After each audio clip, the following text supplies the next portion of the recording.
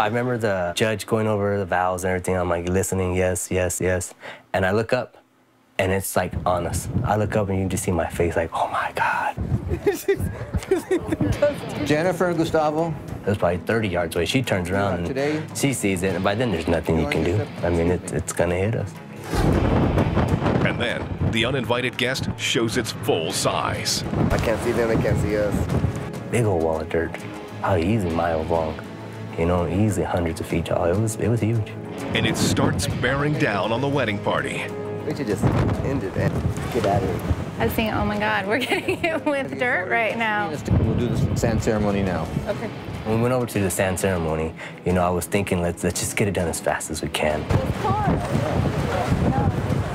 My veil did fly off as the wind got a little harder.